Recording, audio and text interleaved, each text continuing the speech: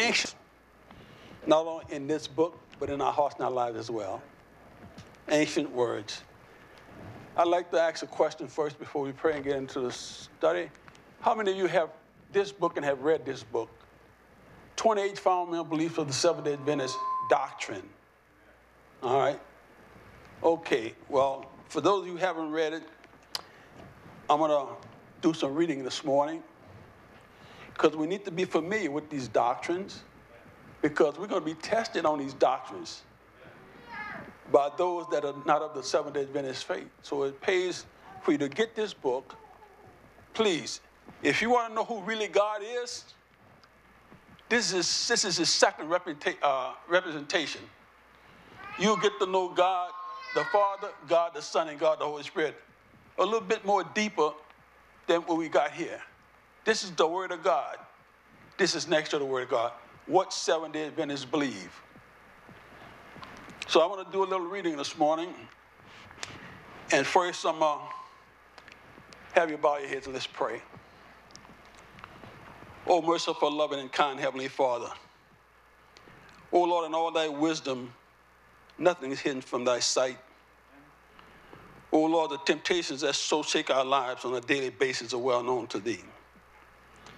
And as we come into your presence this hour, we come to say thank you, God the Father, God the Son, and God the Holy Spirit, for never giving up on us sinners. We pray and we ask the Holy Spirit to show up. I've been praying this prayer all week that the Holy Spirit will show up today and touch the hearts and the lives and the minds of those that are here to hear the Word of God, the doctrine of the Seventh-day Adventist faith. Thank you, Father. In Jesus' name we pray. Amen. I'm going to be reading from the book, but I have it typed out. And I'm only do the first 8 fundamental beliefs. It starts off by saying to the reader of this book, listen up, folks, this is important to us. What do you believe about God? Who is he? What does he expect of us? What is he really like? Do we really know God? Get to know him, folks, as a personal God. God told Moses, no man could see his face and live. But Jesus told Philip that anyone who have seen him, Jesus, has seen the Father. John chapter 14, verse 9. Since he walked among us, indeed became one of us, we are able to perceive God, who God is, and what he is like through his son, Jesus Christ. Here's what the writers of this awesome book says. We have written this exposition of our 28 major beliefs to reveal how Seventh-day Adventists perceive God. This is what we believe about his love, kindness, mercy, grace, justice, benevolence, purity, righteousness, and peace. What an awesome God we serve. Through Jesus Christ, we see God benevolently holding children on his lap. We see him weeping as he shares the sorrow of the mourners at the tomb of Lazarus. We see his love as he cries, forgive them, for they do not know what they do. Luke 23, verse 34. We have written this book to share our vision of Christ, a vision that finds its focus at Calvary, where mercy and truth have met together. Righteousness and peace have kissed each other. Psalms 85, verse 10. At Calvary, where he became sin for us, he who knew no sin, that we might become the righteousness of God in him. We have written this book believing that every doctrine, every belief must reveal the love of our Lord. Here's a person with an unconditional love and commitment unparalleled in human history. Recognize that he who is incarnate of truth is infinite. We humbly confess that there still is much truth to discover about our Savior and our God. We have written this book conscious of our indebtedness to the rich biblical truth we have received from the Christian church of history. We acknowledge the noble line of witnesses such as Wycliffe, Huss, Luther, Tyndale, Calvin, Knox, and Wesley, whose advance into new light led the church forward to a full understanding of God's character. And that understanding is ever progressive. The path of the just is as a shining light that shines more and more unto the perfect day. Proverbs chapter 4, verse 18.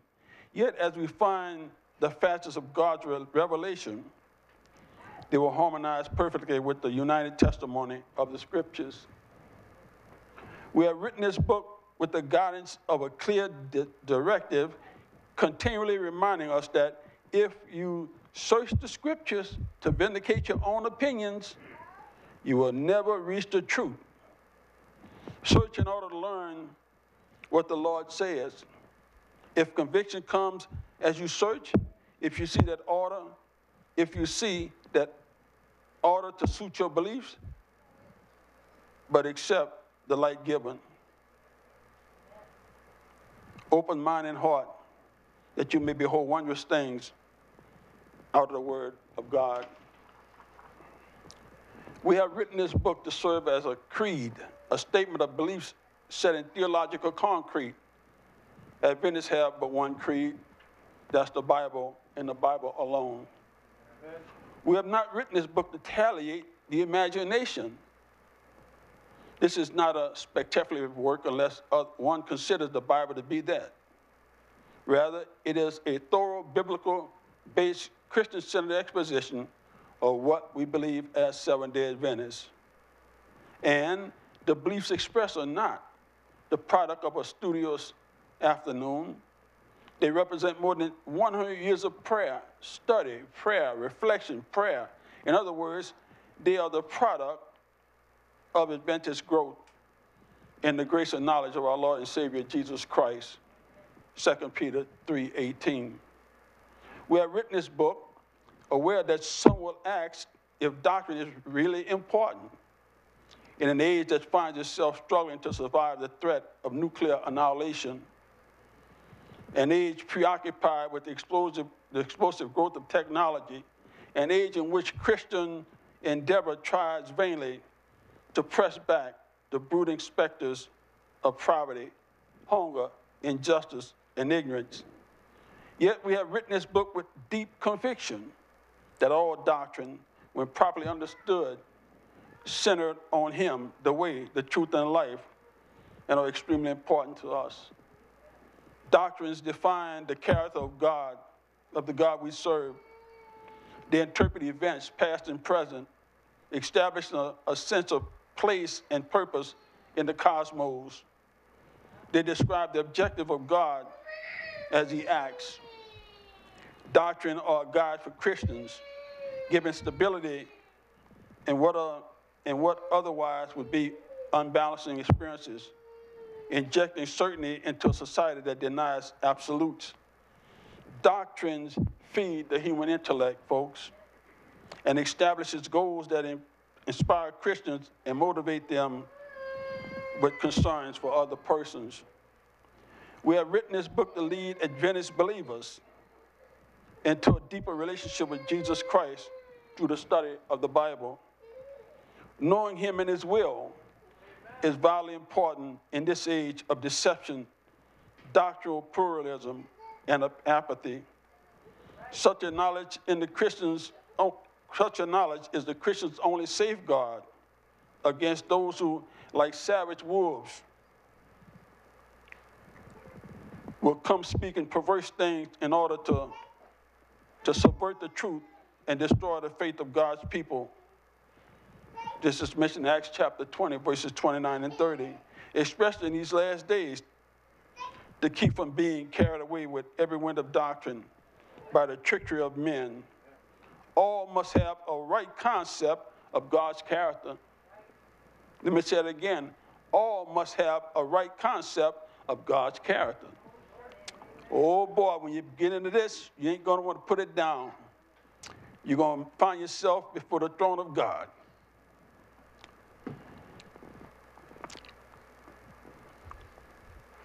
Especially in these last days, to keep from being carried away with every wind of doctrine by the trickery of men, all must have a right concept of God's character, government, and purposes.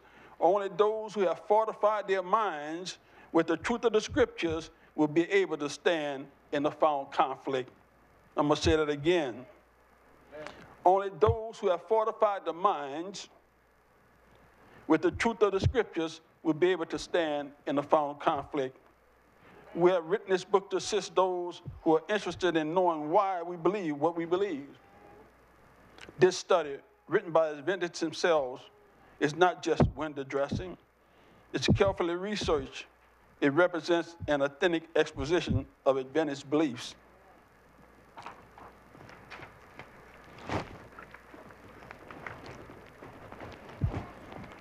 Finally, we have written this book, recognize that Christ-centered doctrine performs three obvious functions.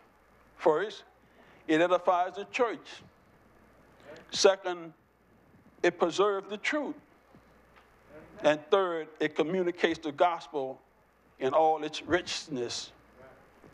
True doctrine calls for far more than mere belief. It calls for action, folks. Let me say it again. True doctrines calls for far more than mere beliefs. It calls for action. Through the Holy Spirit, Christian beliefs become loving deeds. Through the Holy Spirit, Christian beliefs become loving deeds. A true knowledge of God, His Son, and the Holy Spirit is saving knowledge. This is a theme of this book. If you don't have it, please get it. You'll fall in love with it. It'll be the best book you ever picked up besides the Bible. And now,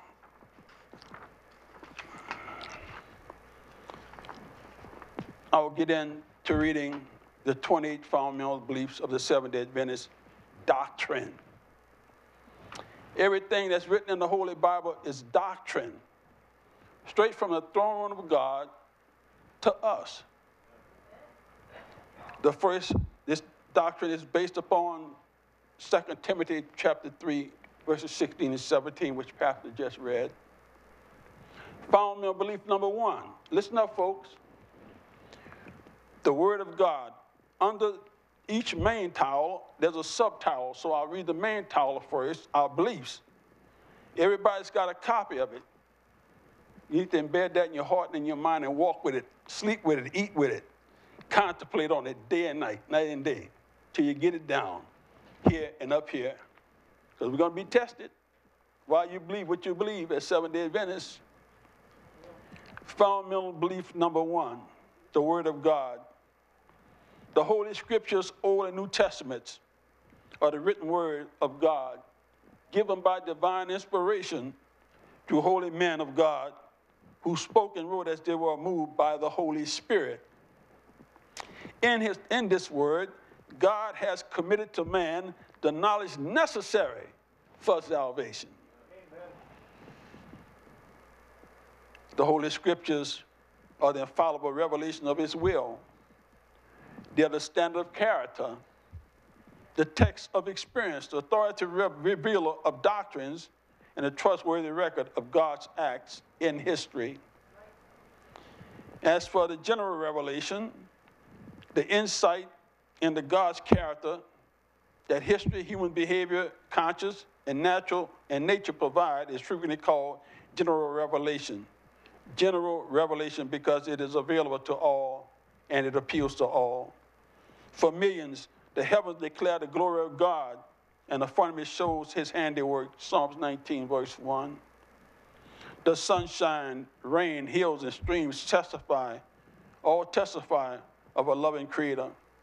For since the creation of the world, His invisible attributes are clearly seen, being understood by things that are made, even His eternal power and Godhead, so that they are without excuse. Romans chapter 1, verse 20. Special revelation. Sin limits God's self-revelation through creation by obscuring our ability to interpret God's testimony. In love, God gave us special revelation of himself to help us, to help us get an answer to these questions. Through both the Old and New Testament, he disclosed himself to us in a specific way, leaving no questions about his character of love.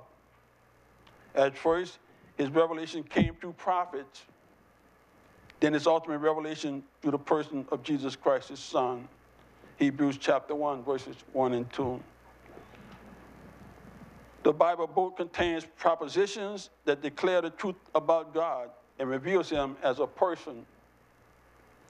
Both areas of revelation necessary. We need to know God through Jesus Christ, as well the truth that is in Jesus. Ephesians chapter 4, verse 21. And by means of the scriptures, God breaks through our mental, moral, and spiritual limitations, communicating his eagerness to save us. The focus of the scriptures, the Bible reveals God and exposes humanity. Let me say that again. The Bible reveals God and exposes humanity. It exposes our predicament and reveals his solution. It presents us as lost, estranged from God, and reveals Jesus as the one who finds us and brings us back to God. Jesus Christ is the focus of all Scripture, from Genesis to Revelation. The Old Testament sets forth the Son of God as the Messiah, the world's Redeemer. The New Testament reveals him as Jesus Christ, the Savior. Every page, either through symbol or reality, reveals some phase of his work and character. Jesus' death on the cross is the ultimate revelation of God's character. It was God that came down from his heavenly kingdom on high in the person of his Son, Jesus Christ, Emmanuel, God with us, who knew no sin, but he died that we may have life and have it more abundantly. Amen. The cross makes the ultimate revelation because it brings together two extremes: man's unfathomable evil and God's inexhaustible love. What could give us greater sight into human fallibility? What could better reveal sin? The cross reveals a God who allowed his only Son to be killed. What a sacrifice. What greater revelation of love could he have made? Indeed, the focus of the Bible is Jesus Christ. He's at the center stage of the cosmic drama. Soon his triumph at Calvary will culminate in the elimination of evil. Human beings and God will be united. The authorship of the scriptures. The Bible's authority for faith and practice rises from its origin. Its written views the Bible as distinct from other literature. They refer to it as Holy Scriptures, Romans chapter 1, verse 2. Sacred writings, 2 Timothy chapter 3, verse 15. And the articles of God, Romans chapter 3, verse 2, and Hebrews chapter 5, verse 12.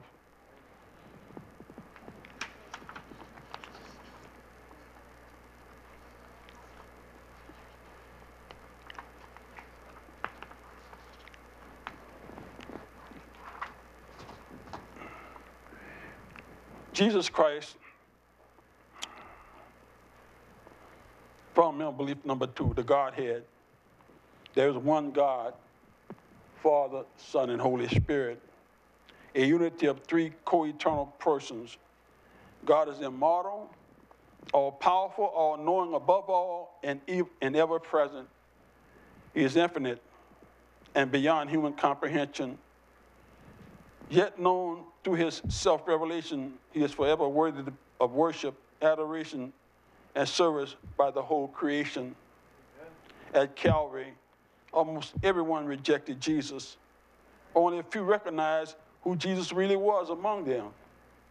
The dying thief who called him Lord, Luke 23, verse 42, and the Roman soldier who said, "Truly, this man was the Son of God. Mark chapter 15, verse 39. When John wrote, he came unto his own, and his own did not receive him, John 1:1. He was thinking not merely of the crowd at the cross, or even of Israel, but of every generation that has ever lived. Except for a handful, all humanity, like the miraculous crowd at Calvary, has failed to recognize in Jesus their God and their Savior. This failure, humanity's greatest and most tragic, shows that humanity's knowledge of God is radically deficient. Knowledge of God. The many theories attempting to explain God and the many arguments for and against his existence show that human wisdom cannot penetrate the divine. Depending on human wisdom alone to learn about God is like using a magnifying glass to study the constellations. Wisdom alone to learn about God is like using a magnifying glass to study constellations. Hence, to many, God's wisdom is a hidden wisdom. According to 1 Corinthians chapter 2, verse 7, to them, God is a mystery.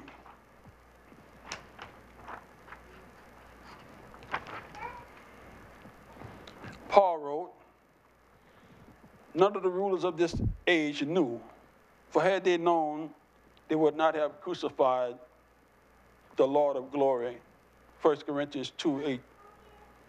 One of the most basic commandments of Scripture is to love God with all your heart, with all your soul, and with all your mind. When we do this, we're walking with God.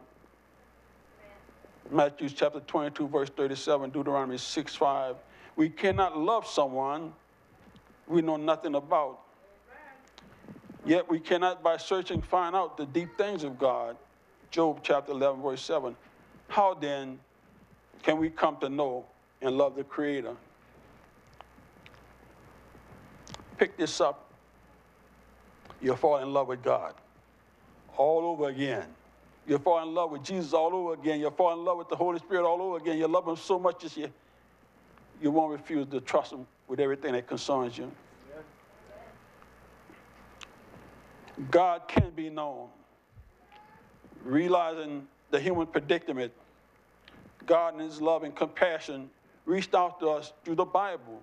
It reveals that Christianity is not a record of man's quest for God. It is the product of God's revelation of himself and his purposes to man. This self-revelation is designed to bridge the gulf between a rebellious world and a caring God. The manifestation of God's great love came through his supreme revelation, Jesus Christ, his Son. Through Jesus, we can know the Father. As John states, the Son of God has come and has given us an understanding that we may know him who is true. 1 John 5:20. And Jesus said, this is eternal life, that they may know you, the only true God, and Jesus Christ whom thou hast sent. John 17:3. This is good news. Although it is impossible to know God completely, the scriptures afford a practical knowledge of him that is sufficient for us to enter into a saving relationship with him. Obtain the knowledge of God. Unlike other knowledge, the knowledge of God is as much a matter of the heart as it is of the brain. It involves the whole person, not just the intellect. There must be an openness to the Holy Spirit. That's another sermon. And a willingness to do God's plan, God's will. John 7:17. Jesus said, blessed are the pure in heart, for they shall see God. Matthew 5:8. Fundamental belief number 3, God the Father. God the eternal Father is the creator, source, sustainer, and sovereign of all creation. He is just and holy, merciful and gracious, slow to anger, and abounding in steadfast love and faithfulness. These qualities and powers exhibit in the Son and the Holy Spirit are also revelations of the Father. The great day of judgment begins. The fiery thrones with burning wheels move into place. The Ancient of Days take his seat, majestic in appearance. He presides over the court. His awesome presence pervades the vast courtroom audience.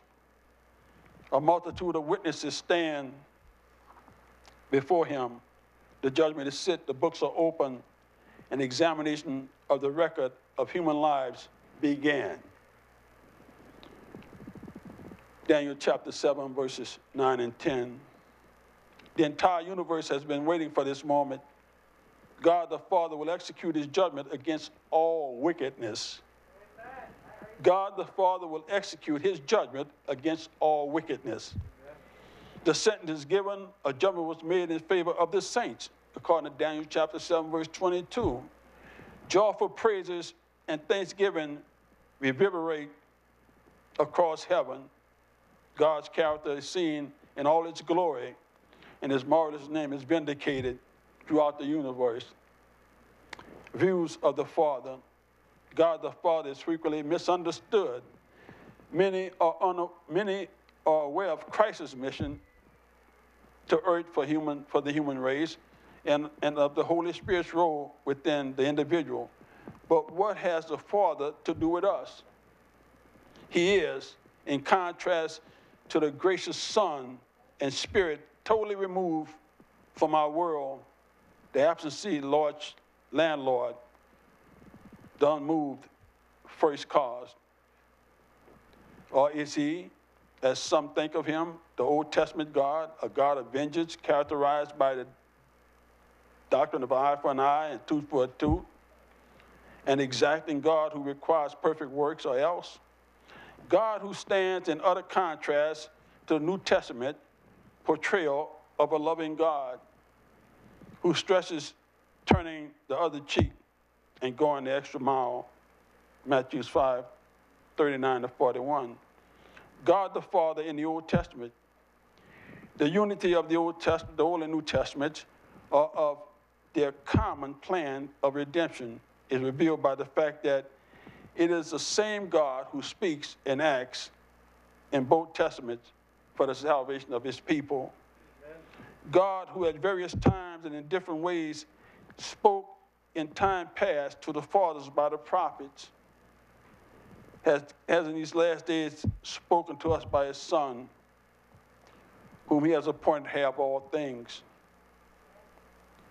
through whom he made the worlds. Hebrews chapter 1, verses 1 and 2. Although the Old Testament alludes to the persons of the Godhead, it doesn't distinguish them. But the New Testament makes it clear that Christ, God the Son, was the active agent in creation, according to John chapter 1, verses 1 to 3. And that he was God who led Israel out of Egypt, 1 Corinthians chapter 10, verses 1 to 4. Exodus chapter 3, verse 14. What the New Testament says of Christ's role in creation and the Exodus suggests that even the Old Testament often conveys to us its portrait of God the Father through the agency of his Son, Jesus Christ. God was in Christ reconciling the world to himself, 2 Corinthians chapter 5, verse 19. And now fundamental belief number 4, God the Son. God, the eternal Son, became incarnate in Jesus Christ. Through him, all things were created. The character of God is revealed. The salvation of humanity is accomplished, and the world is judged. Forever truly God, he became also truly man. Jesus the Christ. He was conceived of the Holy Spirit and born of the Virgin Mary. He lived and experienced temptations as a human being, but perfectly exemplified through the righteousness and love of God. By his miracles, he manifested God's power and was a test as God's promised Messiah. He suffered and died voluntarily on the cross for our sins, and in our place was raised from the dead and ascended to minister in the heavenly sanctuary on our behalf, and he's there now. Many people think God, the Lord Jesus, just just left us and went to heaven, but his work still goes on. He's our mediator. He's our high priest. He's our advocate. He's our intercessor. And he's coming back for us. The incarnation predictions and fulfillment. God's plan to rescue those who strayed from his all-wise counsel, according to John 3:16. For God so loved the world that he gave his only begotten Son, that whosoever believeth in him should not perish, but have everlasting life. Convincingly demonstrates his love. He came and gave his life for us. And he demonstrated God's love for us as well.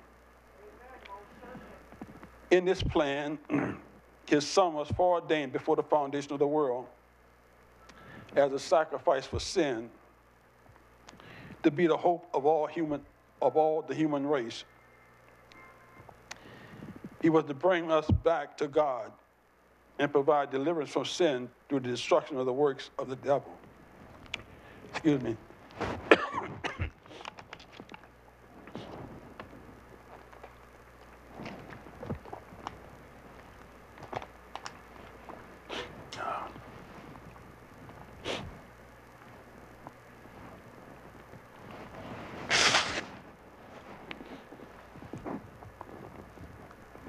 Excuse me. Sin has severed Adam and Eve from the source of life and should have resulted in their immediate death. But in accordance with the plan laid before the foundation of the world, the counsel of peace, God the Son stepped between them and divine justice, bridging the gulf and restraining death. Even before the cross then, his grace kept sinners alive and assured them of salvation. But to restore us fully as sons and daughters of God, he had to become man. Immediately after Adam and Eve sinned, God gave them hope by promising to introduce a supernatural enmity between the serpent and the woman, between his seed and hers.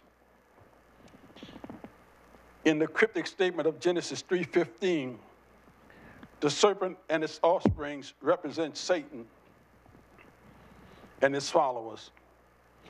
The woman and her seed symbolize God's people and the Savior of the world. This statement was the first assurance that the controversy between good and evil would end in victory for God's Son. The victory, however, would be painful. He, the Savior, shall bruise Satan's head, and you, Satan, shall bruise the Savior's heel. Genesis 3:15. No one comes out unscratched in that battle. From that moment, mankind looks for the promised one. The Old Testament unfolds that search.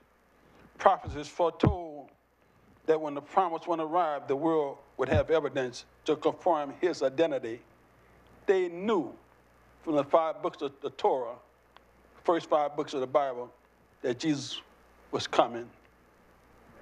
From that moment, mankind looked for the promised one. After sin entered, God instituted animal sacrifices to illustrate the mission of the Savior to come. Genesis 4:4. This symbolic system dramatized the manner in which God the Son would eradicate sin. Because of sin, the transgression of God's law, the human race faced death, according to Genesis chapter 2, verses 17, Genesis chapter 3, verse 19. God's law demanded the life of the sinner. But in his infinite love, God gave his Son, that whoever believes in him should not perish but have everlasting life. John 3:16. What an incomprehensible act of condescension. God, the eternal Son himself, pays the penalty for sin so that he can provide us forgiveness and reconciliation to the Godhead. Fundamental belief number 5, God the Holy Spirit. God, the eternal Spirit, was active with the Father and the Son in creation, incarnation, and redemption. He inspired the writers of Scripture. He filled Christ's life with power. He draws and convicts human beings, and those who respond, he renews and transforms into the image of God. The Holy Spirit is needed in our lives on a daily basis, folks. I don't know how many times I've said this, I'm going to say it again. We have to ask for him every morning. Amen. If you don't, the devil going to make sure you have a bad day. Sent by the Father and the Son to be always with his children, he extends spiritual gifts to the church, empowers it to bear witness to Christ, and in harmony with the Scripture, leads all into truth. Though the crucifixion had bewildered, anguished, and terrified Jesus' followers, the resurrection brought mourning to their lives. When Christ broke the shackles of death, the kingdom of God draws in their hearts. Now, unquenchable fire burned within their souls. Differences that a few weeks earlier had erected nasty barriers among the disciples that melted. When the Holy Spirit filled them, they were ready for it because they sat there and they confessed everything among each other, forgave each other, hugged and kissed each other, and then the Holy Spirit fell fresh on them 12 brothers. And when he fell on them 12 brothers, they ran with the gospel. When they knew Christ had risen from the dead, they lost all fear of death. They came into the picture to give their lives for the sake of Christ's righteousness. When Christ broke the shackles of death, the kingdom of God drawed in their hearts. Now, unquenchable fire burned within their souls. Differences that a few weeks earlier had erected nasty barriers among the disciples, which melted. They confessed their faults to one another and opened themselves more fully to receive Jesus, their ascended King. Who is the Holy Spirit? The Bible reveals that the Holy Spirit is a person, not an impersonal force. Statements such as, it seemed good to the Holy Spirit and to us. Acts 15:28 tells us that. It reveals that the early believers viewed him as a person. He will glorify me, he said, for he will take of mine and declare it to you. John 16:14. Scriptures referring to the triune God describe the Spirit as a person. Matthew 28, verse 19. 2 Corinthians chapter 13, verse 14. The Holy Spirit has personality. He strives, Genesis chapter 6, verse 3. He teaches, Luke chapter 12, verse 12. He convicts in John chapter 16, verse 8. He directs church affairs in Acts 13, verse 2.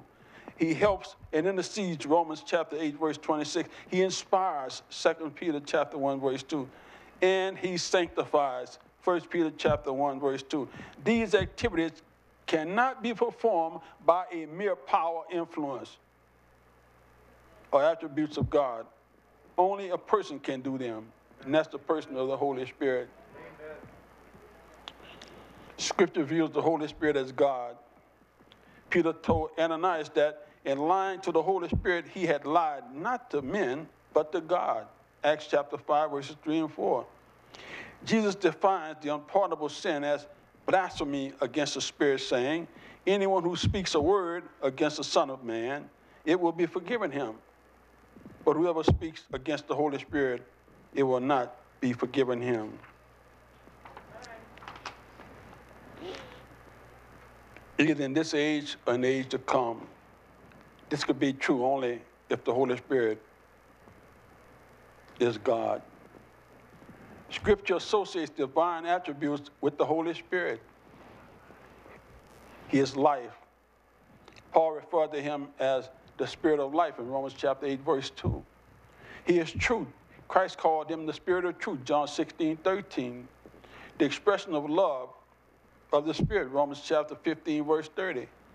And the Holy Spirit of God, Ephesians chapter 4, verse 30, revealed that love and holiness are part of his nature. The Holy Spirit is omnipotent. He distributed spiritual gifts to each one individually as he wills. 1 Corinthians chapter 12, verse 11. He will abide with his people forever. John 14, verse 16. None can escape his influence. Psalms chapter 139, verses 7 to 10. He also is omniscient, because the Spirit searches all things, yes, the deep things of God, and no one knows the things of God except the Spirit of God. 1 Corinthians chapter 2, verses 10 and 11. Fundamental belief number 6, creation. God is the creator of all things and has revealed in Scripture the authentic account of his creative power. In 6 days the Lord made heaven and the earth and all living things upon the earth, and rested the seventh day of that first week. Thus he established the Sabbath as a perpetual memorial of his complete creative work. Amen. The first man and woman were made in the image of God as the crowning work of creation, and given dominion over the world and charged with the responsibility to care for it. When the world was finished, it was very good, declaring the glory of God. The Bible account is simple. At the creative command of God, the heavens and the earth, the sea, and all that in them apparently appeared instantly. Exodus chapter 20, verse 11. A mere 6 days saw the change from without form and void to a lush planet teeming with fully mature creatures and plant forms. Our planet was adorned with clear, pure, bright colors, shapes, and fragrances, put together with superb taste, the exactness of detail and function.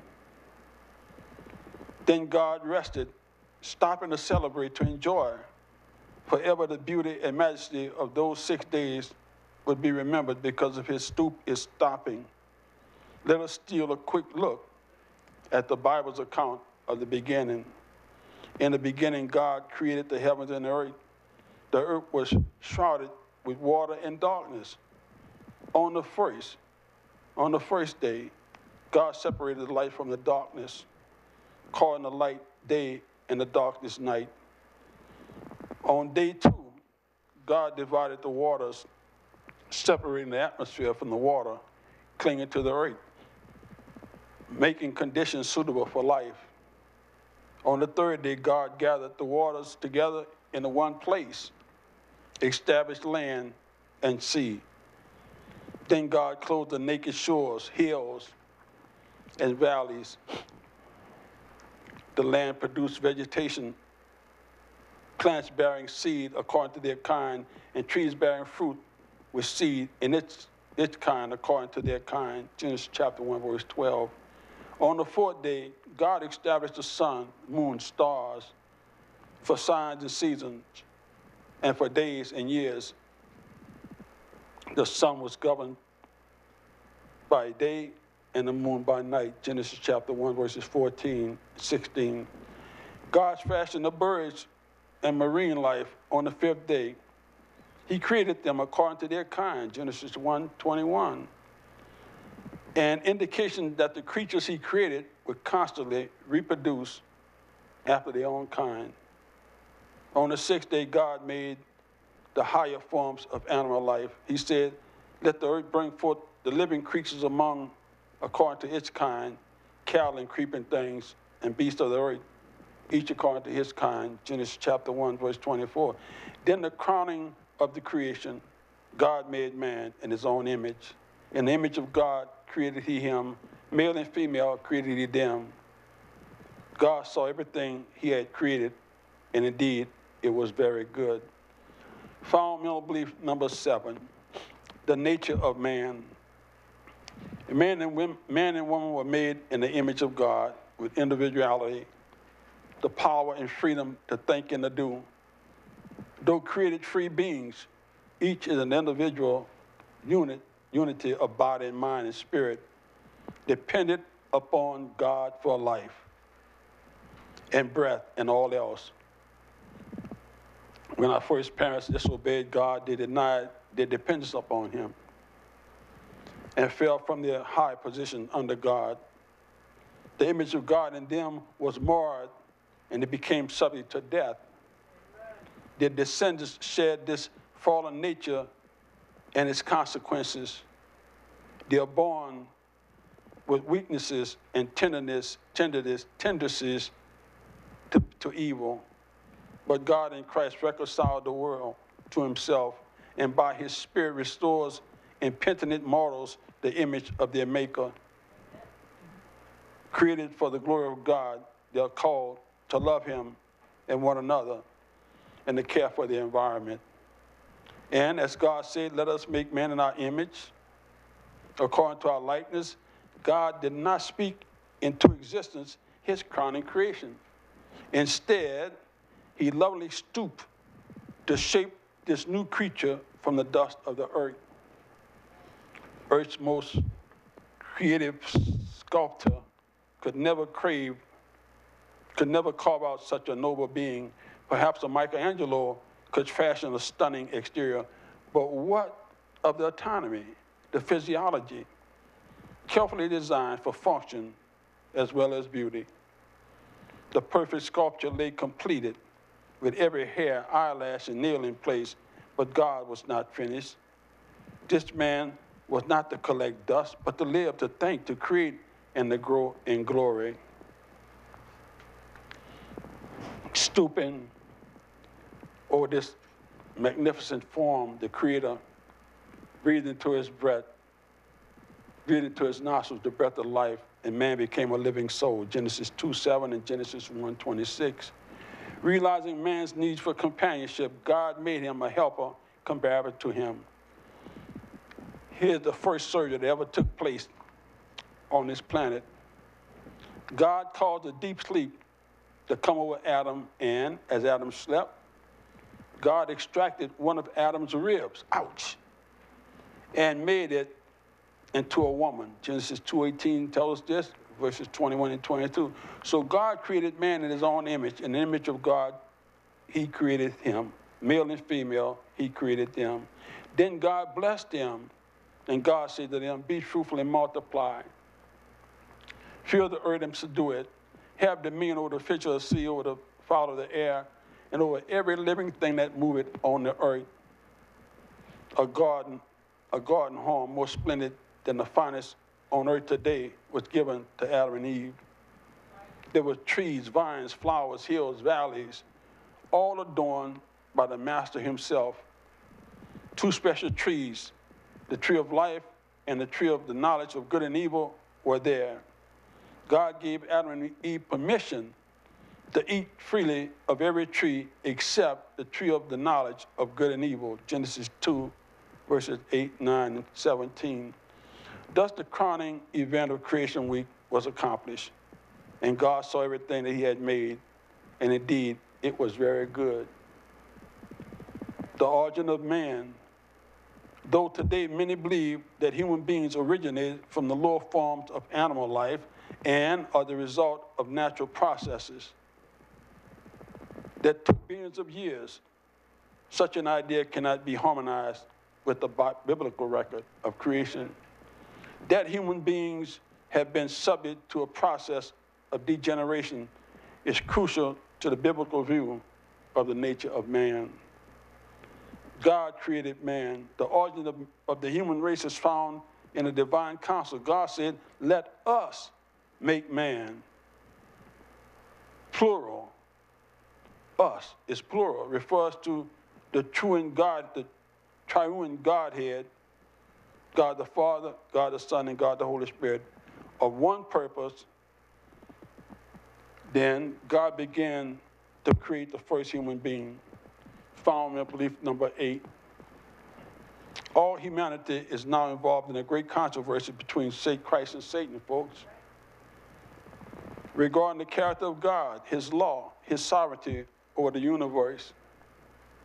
This conflict originated in heaven when a created being, endowed with freedom of choice, in self-exaltation became Satan, God's adversary, and led into rebellion a portion of the angels. He introduced the spirit of rebellion into this world when he led Adam and Eve into sin. This human sin resulted in a distortion of the image of God in humanity, the disordering of the created world, and its eventual devastation at the time of the worldwide flood. Observed by the whole creation, this world became the arena of the universal conflict out of which God, out of love, will ultimately be vindicated. To assist his people in this controversy, Christ sends the Holy Spirit and the loyal angels to guide us, protect us, and sustain us in the way of salvation. Scripture portrays a cosmic battle between good and evil, God and Satan. Understanding this controversy, which has involved the entire universe, helps answer the question, why did Jesus come to this planet? And I'll jump to following belief number 10. The experience of salvation. In infinite love and mercy, God made Christ, who knew no sin, to be sin for us, so that in him we might be made the righteousness of God.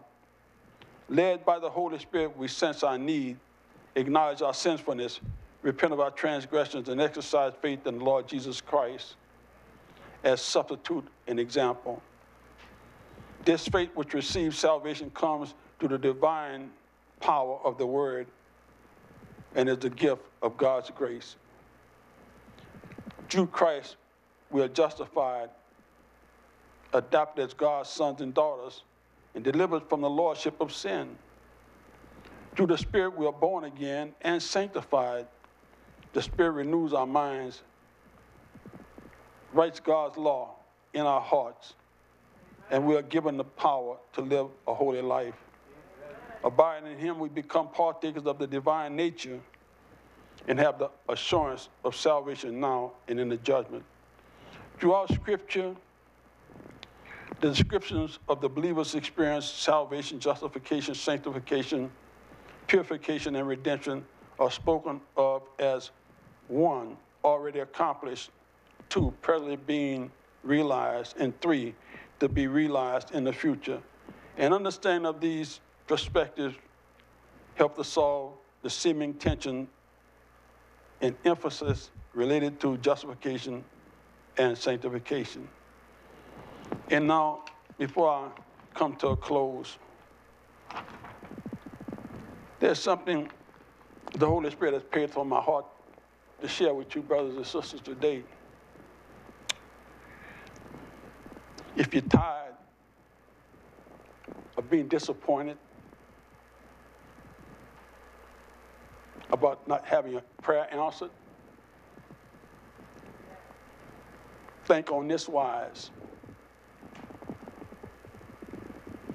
Are we putting faith behind our prayers? Are we applying faith in God behind our prayers? Let me give you an example of the faith that we use on a daily basis. How many of you have ever ordered something from Amazon or through the mail? Watch this. When you make that phone call and they say, Amazon, what can I do for you? Hey, I'd like to order this product or that product. And they'll tell you how much it is. They'll tell you a little bit about the product. Then they'll take your credit card number, your phone number, your name, your address. And they say it'll be there in such and such a days. What do we do after that? We wait. Because we know we pay for that product and it's coming. Well, folks, it's the same thing when you lift up prayer to God. Amen. We have to wait and expect it. We don't just pray and get on our knees and that's it. God is waiting for us to expect something from him. Yes, he is. And people all the time crying about, I need more faith. You don't need no more faith. God said, I'm giving them faith, and they're asking for more. They haven't used what I gave them. So when you get on your knees and ask God for something, make sure that it's something God wants you to have. And then what you do next, you wait on it. You wait on it, you thank God, and you look for it, you expect it. We don't do that when we pray. We just pray and get up off our knees and thank God when I say prayer, and he's not a Santa Claus God. He'll give us what we ask for, folks, if it's according to his will for us to have. Solomon was a very good example. A young boy told God he'd like to have wisdom to lead his people. So when we ask God for something that's going to give God glory, God will answer that prayer. If we look on it, Jesus said, watch and pray. So you pray for something, watch for it, expect it, look for it, and he'll give it to you. That's how you get your prayers answered, when God is involved in that prayer of unselfish asking. And now I'll come to a close. There are 4 things I like to tell you. There are 4 things I like to tell you, my brothers and sisters. Never give up. Never give up. Never give in, and certainly never stay down. Every person, I don't know whether you were born and raised as a believer of Seventh-day Adventist or you never heard the gospel, but I know that there comes a time when you feel the urge to want to give up. That urge may be given up. That urge may be given up on your marriage, or on your career of ambition, or perhaps on your walk with God. You may feel like you've hit dead end. You may feel like you're the last soldier standing on the battlefield and your enemy is still marching forward. I want to simply encourage you today, folks. Never give up, not even for a second. Amen. Imagine for a second the image. Imagine for a second. Imagine if the roles we were in, wait, let me get this right. Imagine for a second. Imagine if the roles were switched and God were to give up on us. Imagine if God said to us, you failed me too many times. You sinned too many times. You've fallen short too many times. Thank goodness it isn't that case. The good news is that the good Lord would never give up on either one of us. Amen. He paid too much of a price with the life of his precious son to give up on us now. He knows where he brought us from. We know where he brought us from. And it's too late in the game to give up and quit now, folks. Thank goodness this isn't the case. Understand that God is always good. He's always faithful. He feels our pain, and he wants to lift our burdens. He gives us strength when we think we can't. We can trust God. We can cast our cares on him. We can choose to place our faith and hope in him because he loves us so deeply. He loves us so much that he sent his only son to die for us. And we've come too far now to sell out. Amen. I'm not going to let anything cost me my salvation. Nothing. There's too much investment in each one of us. Now, there's an old saying that goes like this: winners never quit and quitters never win. Let us stand and commit our surrender to the Lord.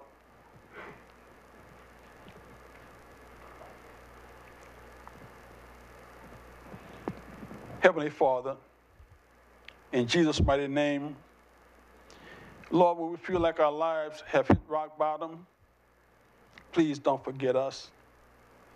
That Jesus invites us to come unto him, all you that are burdened and heavy laden, and he will give us rest.